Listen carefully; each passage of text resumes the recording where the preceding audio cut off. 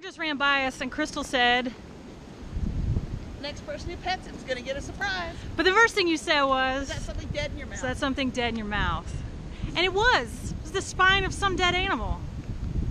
That's awesome.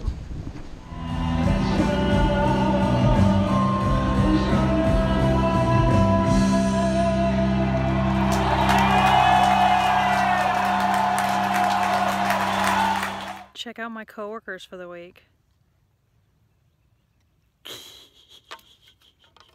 A few months ago, a friend of mine, Celine, who her side hustle, she's so awesome. Her side hustle is, she runs a nonprofit called Chatterbird.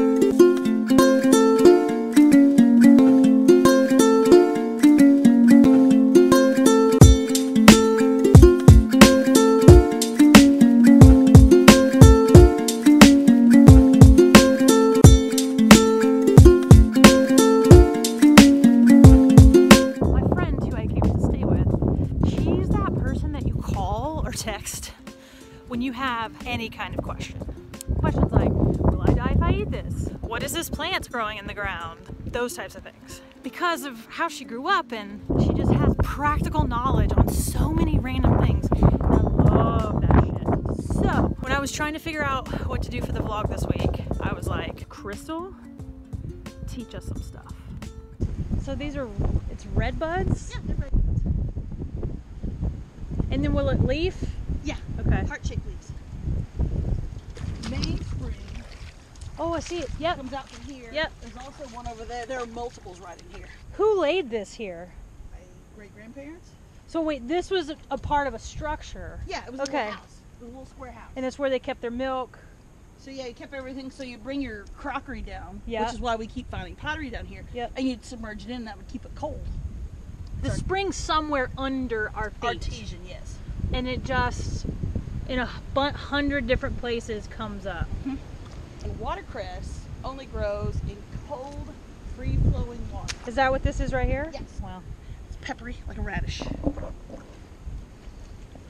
Peppery like a radish. Woo! So again, in early spring, Ooh. when you're vitamin deficient and you're looking for the first growing things that you can eat, that's why watercress is valuable. How do you identify it? You just know what it looks like. Okay. Well, and So you're this is looking watercress. Yeah, you're looking in an area with very cold, Running water. running spring water, Okay. not hot water.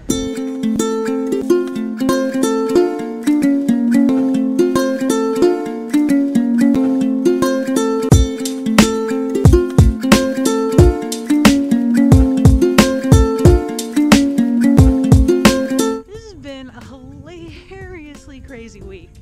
Just like, you think you come out into the country, if you will, to get a little peace and quiet and enjoy a slower life.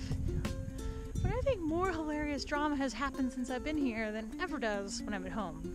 First day I was here, my friend's dad told this hilariously rambling story. We talked about, in 5 minutes, we talked about everything from beef prices to soybeans to how many of his heifers were pregnant.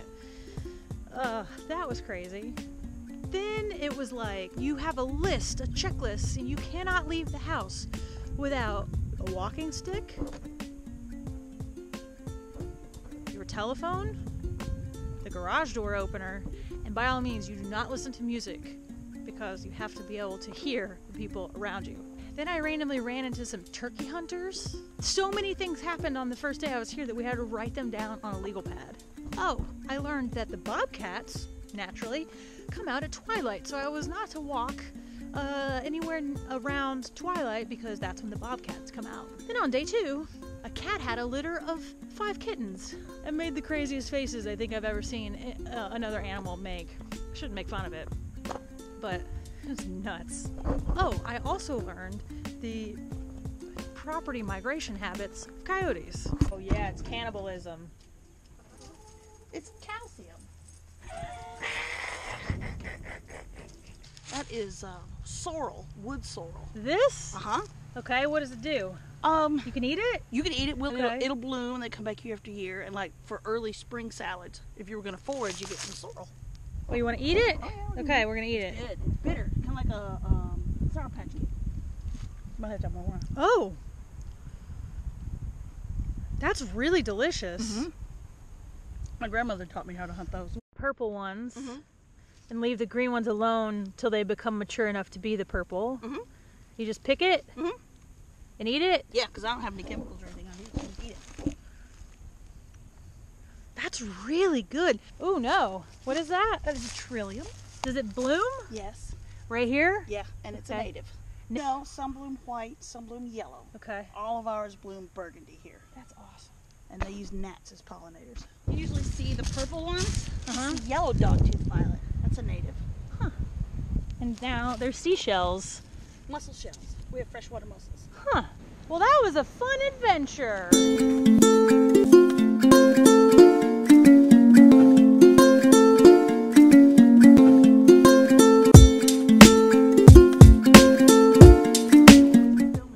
Always be filming, Always.